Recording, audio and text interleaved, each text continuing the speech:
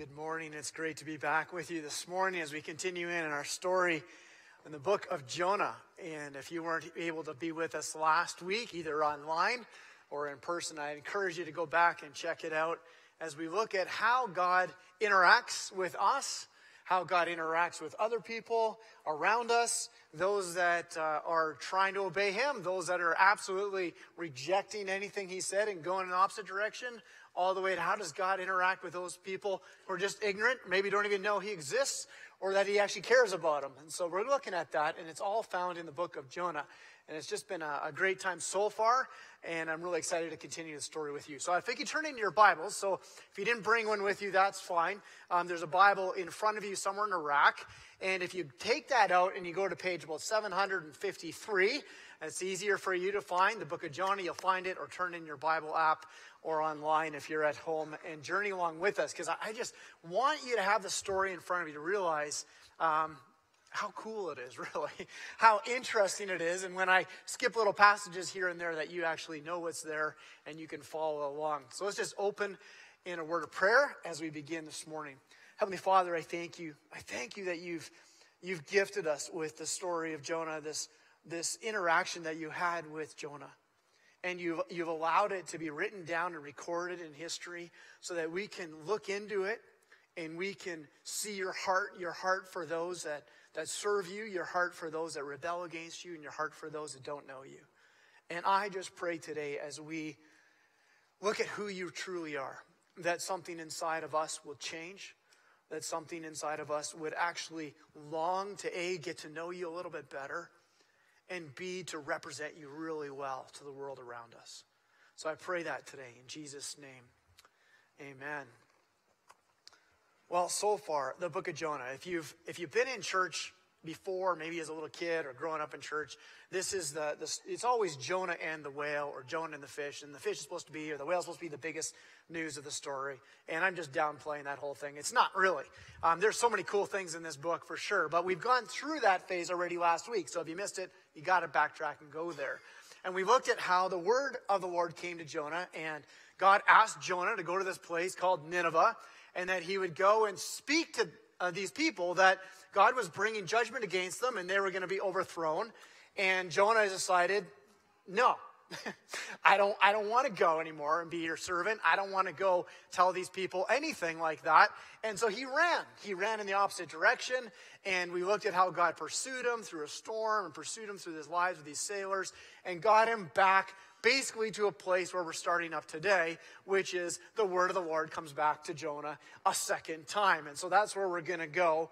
The word of the Lord comes to Jonah a second time. And so I love this because it shows that, A, God is like willing to start again fresh with us. And there's so many times that when God's word comes to us and he speaks into our life and we reject it or we say no thanks, that he's patient and he brings circumstances to bring us back to this point. But the word of the Lord comes back to Jonah. This is right after he gets spit back up on the ground. And Jonah did this smart thing this time around. And some of us takes once, twice, 3 times around. But it says Jonah obeyed the word of the Lord this time. And he starts to go towards Nineveh. So as we look at that, we go in and it says there in Jonah chapter 3 that Nineveh was a very large city. And when we say that, it's known to be at that time about 120,000 people. And so then that was large. That's like Red Deer and surrounding areas. And that's kind of how Nineveh was. It was a little region area, about 120,000 people. And it says there it would take Jonah 3 days to go through it. 3 days to go into the city and get across it to let people know with this message. And I love what it says next. It says, Jonah began going about a day's journey in. And so, the message was in 40 days, God's going to overturn the city because it's evil, because of everything it's doing. And Jonah gets a day in and things already start happening. Now, Nineveh wasn't known as a very great place to go. And you can see why Jonah didn't want to go there. Nineveh was the hub, the center, the capital of Assyrians and what they were up to in the world. And at that time, very, very cruel people. And they conquered nations around them, but they didn't just conquer nations. They would be cruel about it and all kinds of horrific things. They'd mangle people. They'd chop off parts and those kind of things, skin people, and create monuments of skulls and bodies and everything so that people would be terrified of them. So people wouldn't want anything to do with them. And so if they even hinted that they were going to come take over your city, you basically ran and said, here you go, it's all yours. Nineveh is located in like modern day Iraq. And so you kind of can see a little bit how maybe today it would be like one of us, or me, say, a preacher deciding that I'm going to go over to ISIS and I'm going to go into one of their main camps and I'm going to tell them what they're up to is bad. And God isn't happy with them. And God's about to judge them. And that would be a scary moment for sure. And, whether or not I'd be willing to do that, I think is a legit concern. I haven't wrestled that through. I should have done that before I said that out loud. But what would I do? Jonah ran, and we're going to look at why he ran. But that's probably a legit reason. The second reason that Jonah struggled with was, do they actually deserve to even have the opportunity to turn? Should they even get an opportunity to turn away from what God wants to do with them? I mean, what they're up to and the way they treated people, and they were into false pagan religions, of course, and into fertility gods, and they did prostitution as part of worship, and they were a mess. And Jonah was an Israelite, and these Assyrians were a threat to them, and constantly a threat to overtaking them, and eventually actually did. And so here is this guy that's going to go tell your number one enemy, the cruelest people, that God actually was going to judge them, or they could turn to him because God's merciful. And so he's not so sure. But a day's journey in, he just starts, and I don't think he's trying that hard. I'm guessing. That's just my interpretation. He didn't want to go in the first place. I don't think he's there all being kind and compassionate to these people. He's probably ticked right off. And he just starts telling them, proclaiming, look, 40 days, you guys are toast. And he gets a day in, and what happens? All of a sudden, it says within the first day, the Ninevites believe him. They believe God. A fast is being proclaimed. And all of them, it says, all of them, from the greatest to the least, puts on sackcloth. Sackcloth was a sign of humbling oneself. It was a sign of submission. It was a sign of repentance, that you would take off your good clothes and you would consider yourself not worthy. And so you put on this itchy, think of it like a sack, like a potato sack. That's not fun. You put that on and you basically repent and you mourn. And this is what the people start doing. And so even it says Jonah's warning reaches the king of Nineveh. And so you'd wonder, okay, what is this king going to do? This king over this region. Here's this prophet guy coming from another nation, this people of Israel, coming and telling us that we're horrible people, we're going to be judged, and we better stop and repent. And it comes to the king. The king has a choice. Should we wipe him out? Take him out? Kill him? There's one guy. He's by himself. And it says the king gets up off his throne, takes off all his royal clothes, strips himself down, and puts on sackcloth himself. And goes and sits in a pile of dirt with his people. It's incredible. It's like the first day of Jonah's 40 days of telling these people what's going to come. And everybody just says, you know what, we're in. It's amazing. So here's the thing. Jonah and the whale, we think the whale or the fish is like the biggest miracle of the story. That's not it. This is it. This is incredible. These are powerful people. This is an entire group of people who have never heard of this God, Yahweh, don't really care. They've heard of him maybe in context of he's a Hebrew God or he's one of the God for the Israelites, but not theirs. And this stranger comes in and they just go, yeah, I think you're right. We need to stop being evil. We need to repent. We need to deal with this thing. Here's what you need to know. The biggest miracle that God will ever do in your life is when he offers you mercy and grace instead of judgment. You realize that? The greatest miracle that God ever does for anybody is when he doesn't give us what we deserve, which is mercy. But he actually gives us what we don't deserve, which is relationship. If you are a follower of Jesus Christ today, and you are in right standing with God because you're a follower of Jesus Christ, then he has already done the greatest miracle he'll ever do in your life. You're in right relationship with him. There's nothing bigger he can do for you. He can heal you, yes, maybe if you're sick, you think, but you know what? It's still not as big. He can change your circumstances today, but that's still not as big as putting someone in a right relationship with himself for all of eternity. That's the biggest thing he can ever do for you. So all of our prayer requests that come up before him are all really extra grace and mercy that we're asking for, which we can do and legitimately should. But just recognize that's the greatest thing. Jesus even talked about these Ninevites when he was preaching. He said it was amazing that these people believed God and would turn to him at the preaching of Jonah. And he mentions that, like at the preaching of Jonah, the guy who was like reluctant, rebellious, didn't care about these people, and the whole city just repented. Jesus said it's amazing because the people he was preaching to, which was his own people, the Israelites, the Hebrews, rejected Jesus' message. And he said, there's coming a day when the Ninevites will stand up and judge my own people because they heard my Father and repented. And you guys resist. It's amazing.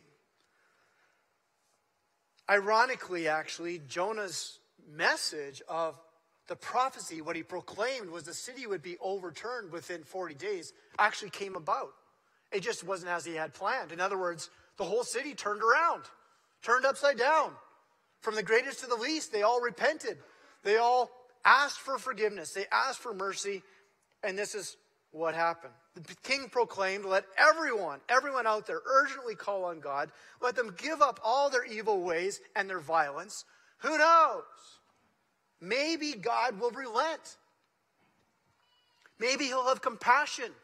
Maybe he'll turn away from his anger against our sin so that we will not perish. And it says this, so when God saw what they did. Now, this is, for me, this gets a little, it pushes me a bit. Saw what they did. I mean, let's just assume day 1. Push it if you want. Day 2, day 3, day 4. They're turning around. And God saw what they did and that they're willing to turn around. And so he does exactly that. They turn from their evil ways for how many days? Not very long. We know it's not very long because Jonah's hoping that in 40 days that they're going to get punished. So it's within a short window of time they turn from their evil ways. Now, if you're like me and someone repents or says they're going to turn around, you kind of want to sit back and wait a little bit longer than a couple days to see how sincere they are. Right? I mean, isn't that natural? If someone says, will you forgive me? And you're like, can you try for a while? Like, let's try this all out here, this whole repentance thing, before I go there.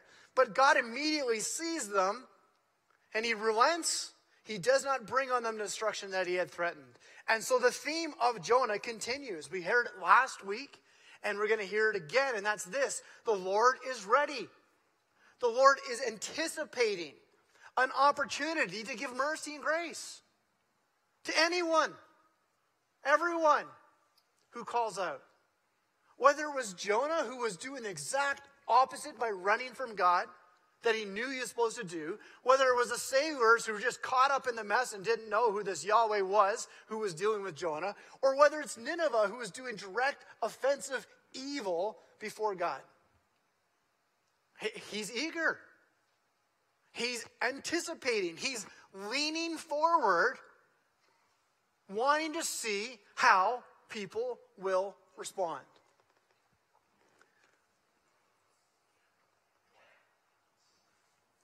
But to Jonah, this is where the book gets a little bit weird, and we're going to spend most of our time on this next week. But Jonah, this seemed really wrong. And he became angry. When God relents and God decides not to do this judgment thing on these people, Jonah's not impressed. He's like, no, that's not right of you. That's not the right thing to do. In fact, as we get into it next week, this is just teaser for next week. Jonah's like pretty adamant here. He is mad. And he's accusing God of not being right, or that means righteous. God, you're not righteous. And what he's saying is, I am. See, when we say God isn't right in doing something, what we're saying is, I'm more righteous than God. I know what is right.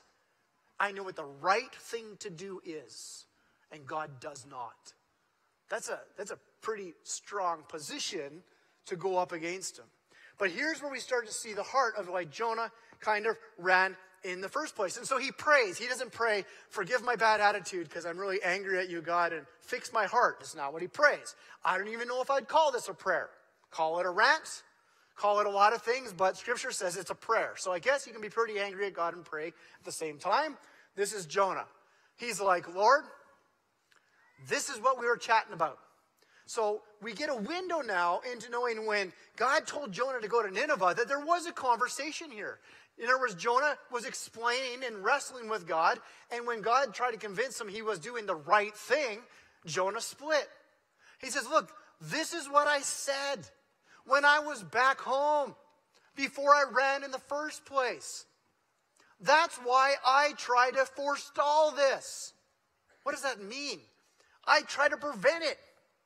I try to make sure this wouldn't happen, that Nineveh wouldn't repent.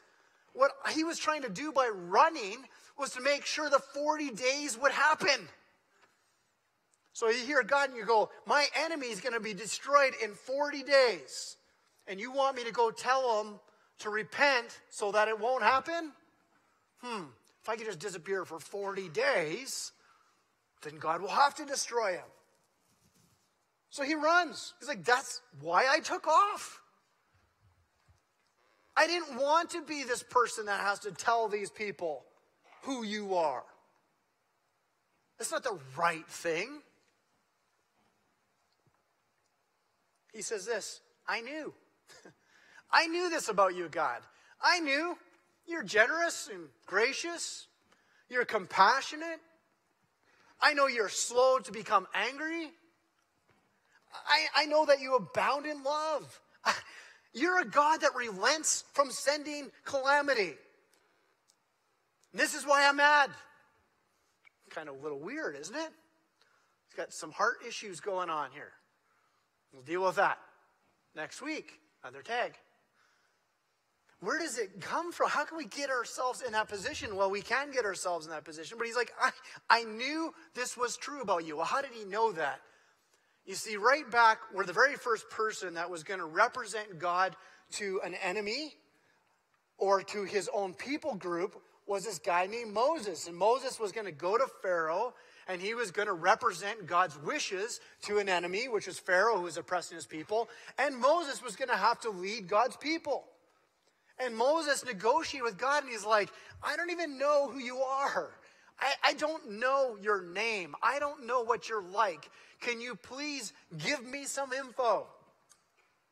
And so we see this, and I want to give it to you so you understand why Jonah knew, is because this was what was given to anybody who would follow Yahweh. And it's found in Exodus chapter 34. So the Lord passed in front of Moses, and he called out, I'm Yahweh. I'm the Lord. In other words, I'm Lord over all. I am a sovereign God.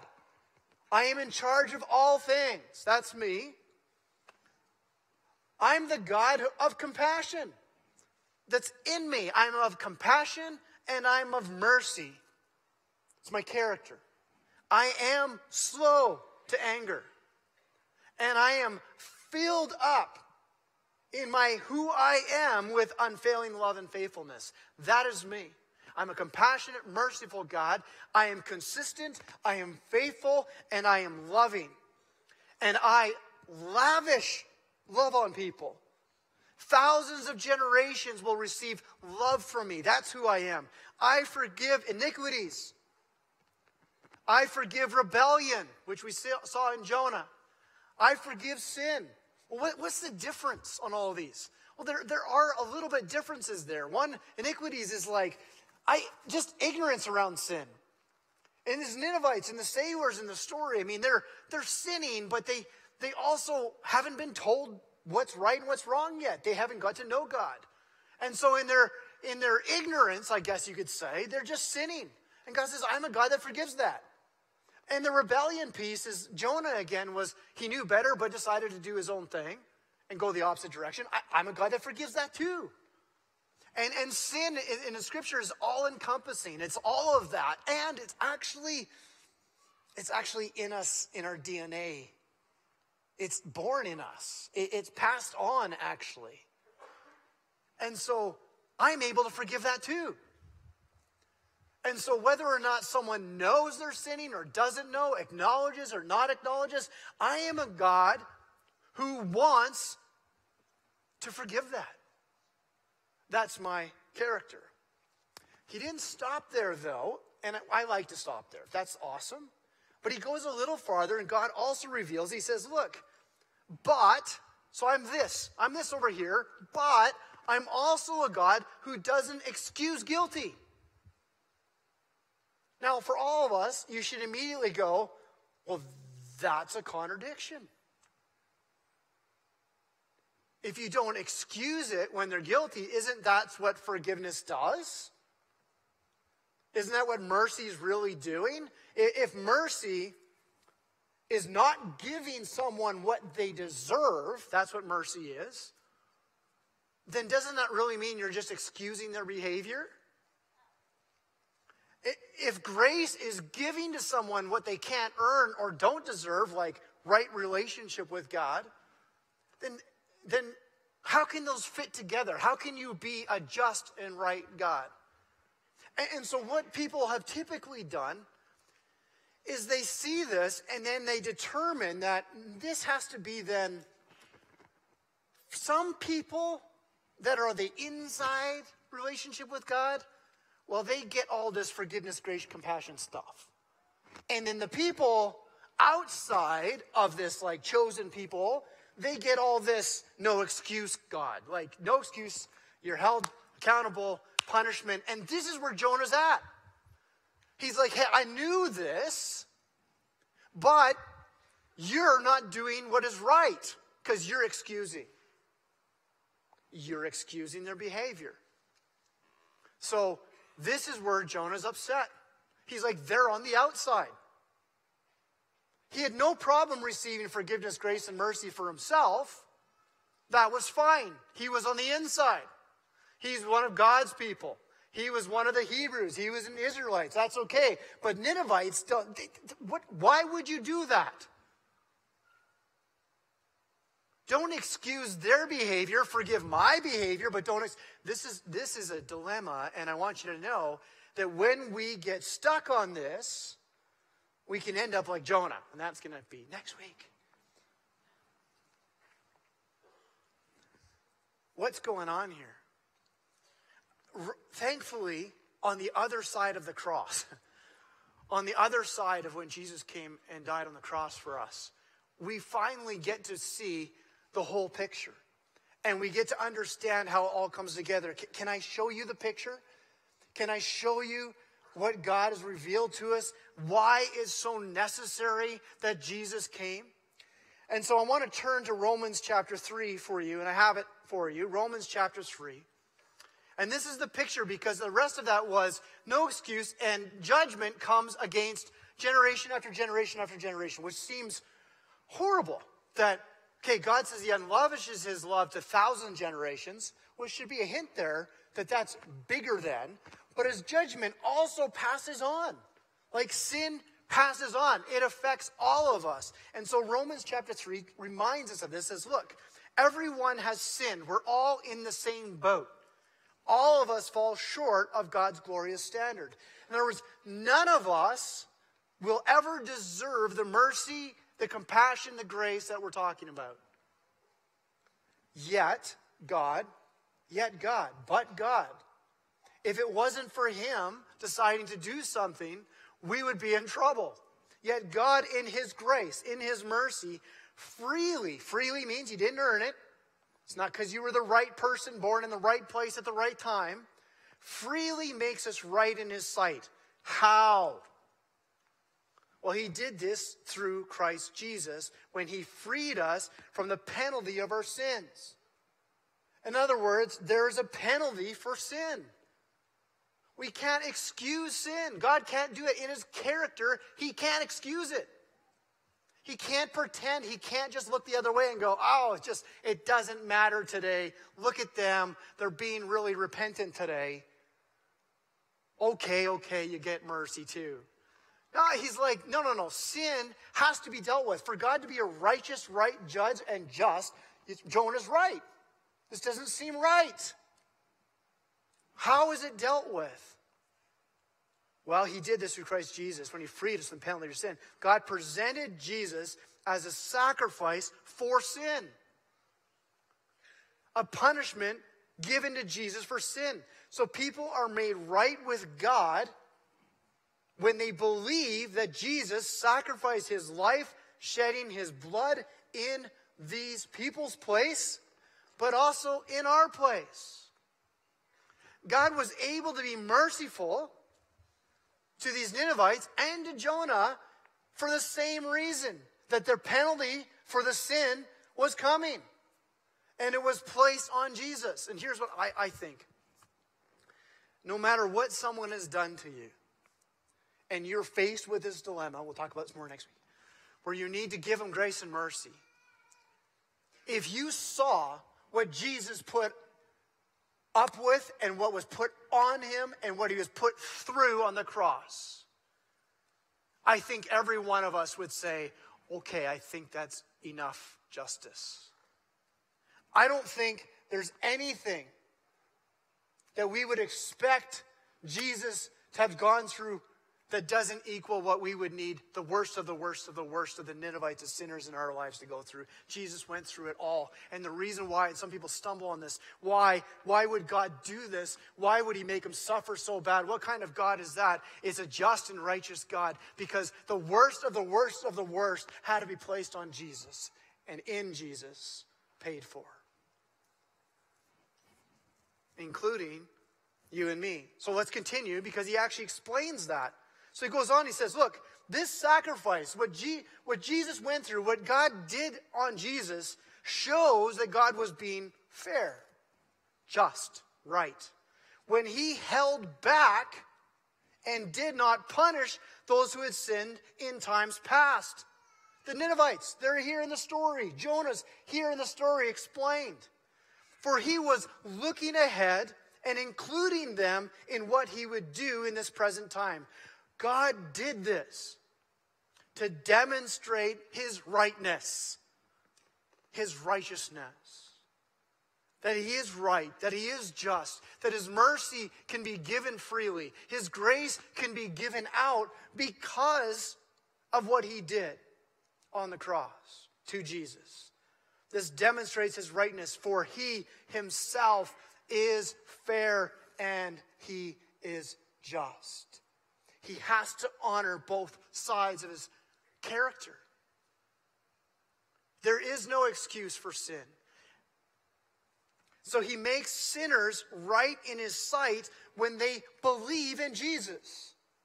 And therefore they're able to be now placed in right position with God. That is grace. Not deserved, not earned. Placed in right relationship with him. You need to know forgiveness is never fair without punishment. Grace is not fair unless someone is punished for that. And as a follower of Jesus Christ, we're able to be gracious and forgiving to others because we've received it, because we understand that Jesus took it all for them and for us.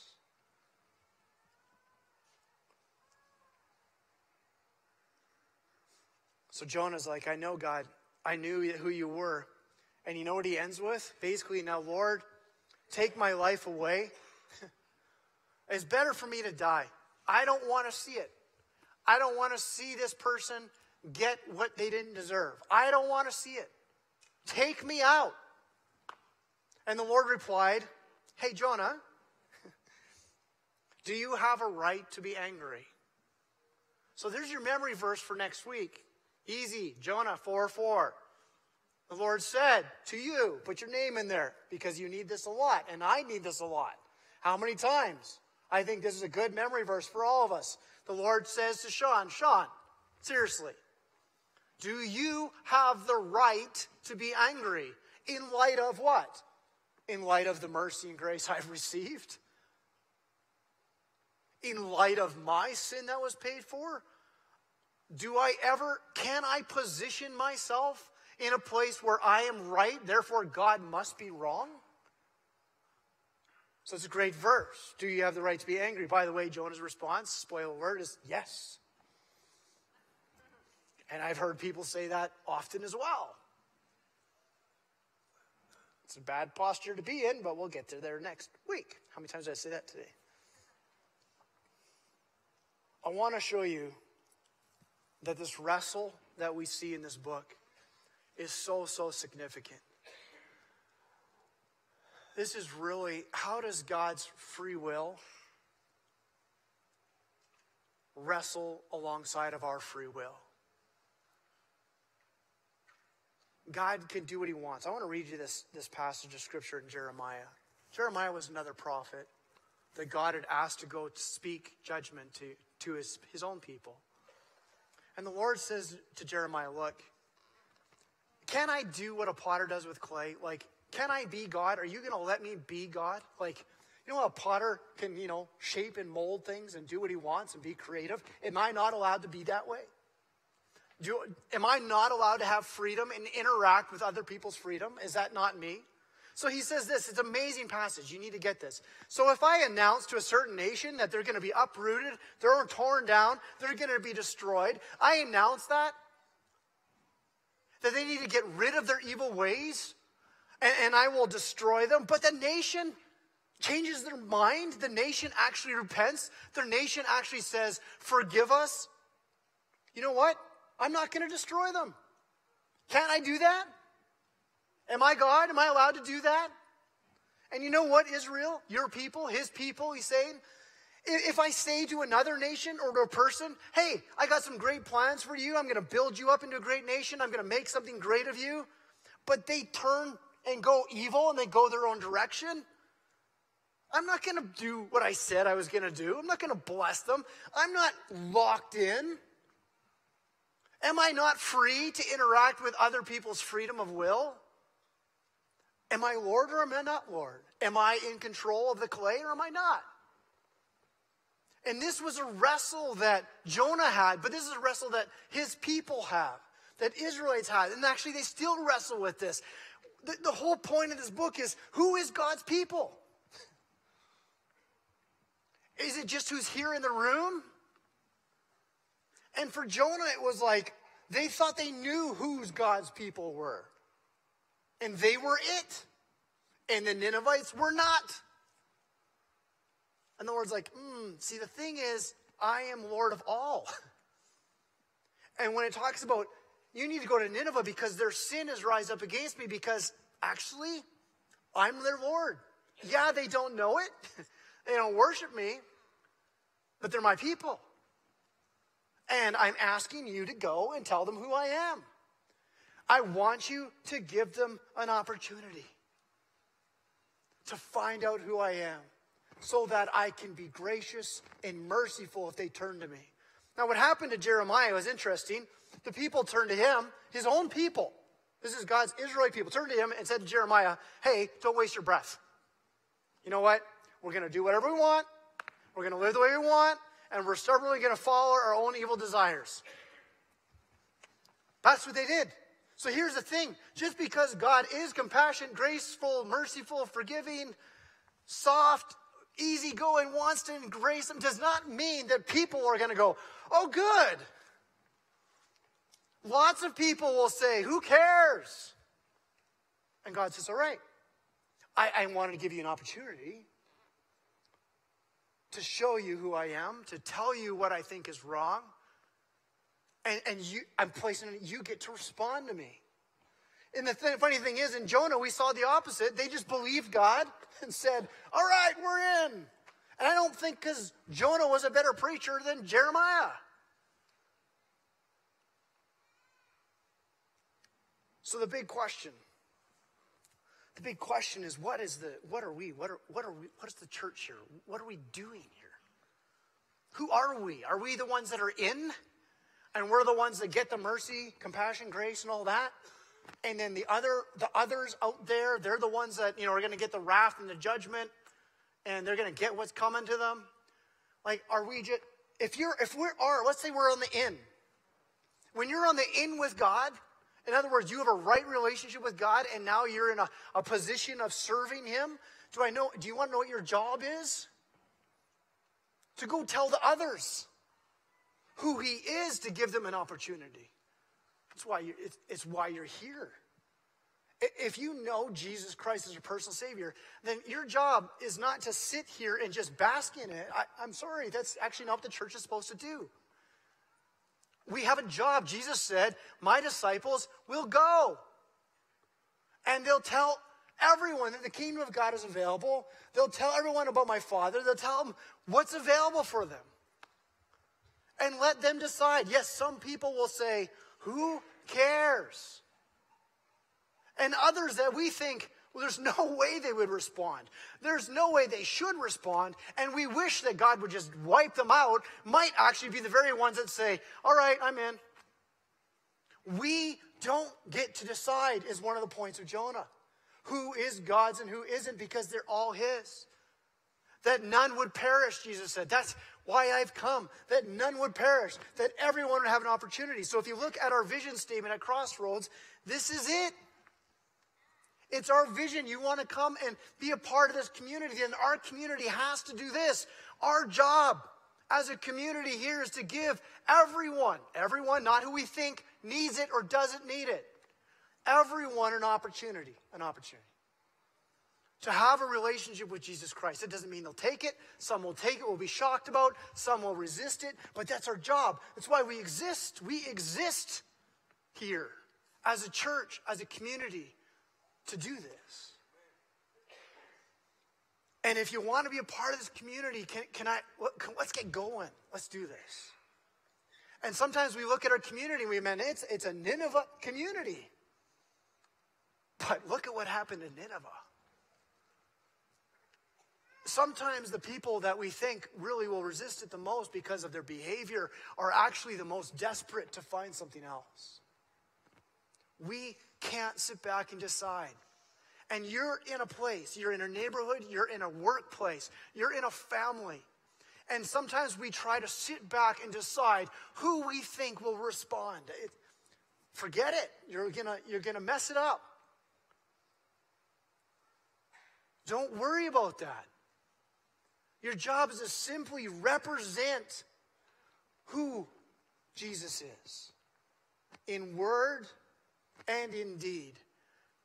And then it says in our vision statement, and then together we will compassionately or mercifully, that's what that means. Compassion and mercy impact our world in the way in which the Father would do it. That's why we exist. It's super exciting.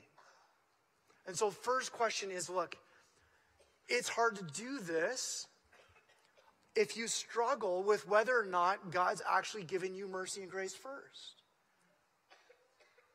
But if you've truly tasted and you understand that mercy's been given and grace been given yours, in other words, you're not getting from God what you deserve, but he's relented. And you have got from God a relationship with Jesus Christ that you didn't earn. That awareness should rock you to the core where you go, why would I not want to tell people what God did for me? I'm not telling you to go preach the judgment out there. You need to tell your story. And if you don't know what your story is, then you need to pray about that. Maybe you haven't tasted it yet. I invite you to taste the mercy of God. Let's close in a word of prayer. Heavenly Father, I thank you today of who you are. You are a gracious, compassionate, merciful God. You're slow to become angry with me, and that's just such good news. And you're quick to forgive. The stuff that I do that's just pure rebellion, the stuff that I don't even know I'm doing, but it's offensive to you, I thank you that you're willing to forgive that. And for who I am at the core, which is a selfish person, that you would forgive my nature. Heavenly Father, I pray that for each one of us today, that would just sink deeper today. And we would recognize, unlike Jonah, that because we're such recipients, that we would rejoice when other people find that truth too. Would you give us courage, embolden us to simply share who you said you are? It is good news. May you create in us to become a community of mercy and compassion in this world. In Jesus' name, amen.